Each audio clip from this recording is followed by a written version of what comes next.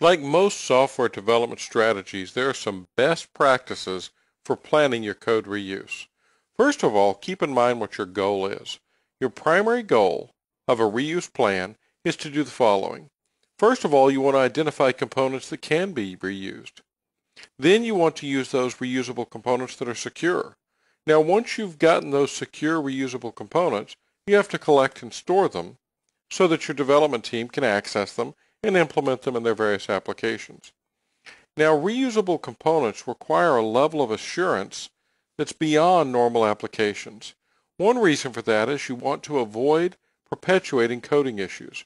What I mean by that is very simple.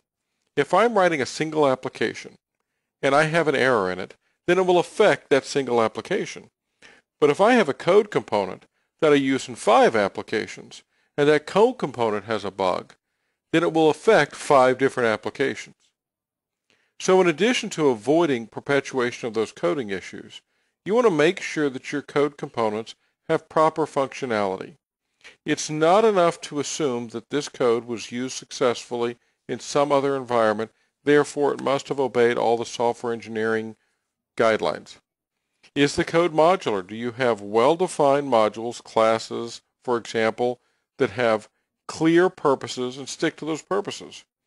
Do you have information hiding? Are you sure that you only expose what absolutely must be exposed?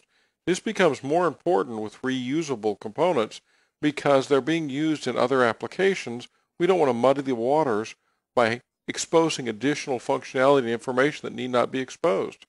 And you certainly don't want those components to be tightly coupled to the containing application. Decoupling is important. And of course, you're going to have to confirm that these reusable components are secure. So you have to integrate some of your risk management activities, looking at the threats, assets, and vulnerabilities.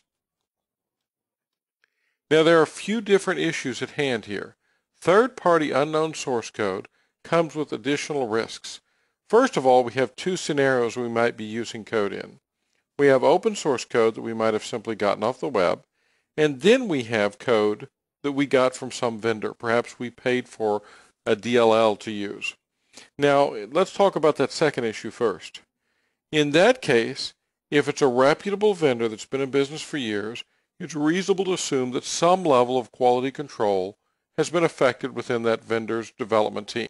Now, that doesn't mean no testing on your end. Sure, you'll do some. But your bigger issue is looking at your reuse contracts.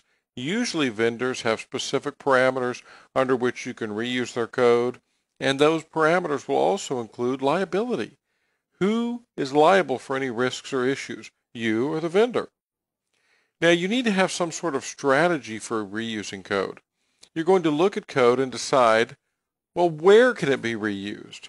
In other words, I would not recommend reusing someone else's code in some mission-critical application, the failure of which would be detrimental to your business. But I would absolutely recommend using reusable code to speed along your web development, your e-commerce site, and things of that nature.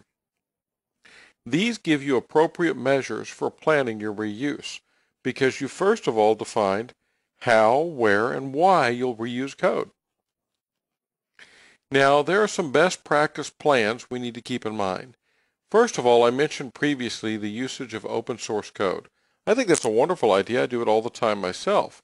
But you have to understand that open source code was developed by someone on a volunteer basis who simply gave it to the world.